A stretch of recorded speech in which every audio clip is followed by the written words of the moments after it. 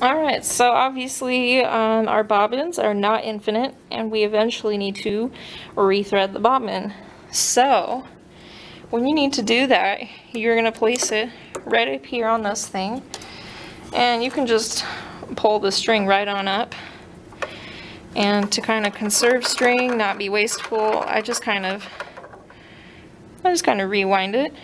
So, now we're going to follow the arrows, because we're going to use this thing here, and this says to have the string go around this way, okay?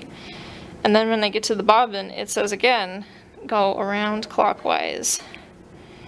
So I'm just gonna wrap it a few times, and then this is where the magic happens.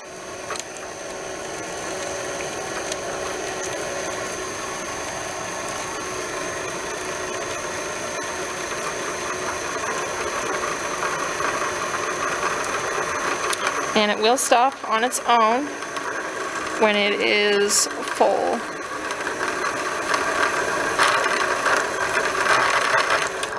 Ta-da! Alright, now this here is a very nice bobbin. You can see the string is nice and even on here, it's not tangled.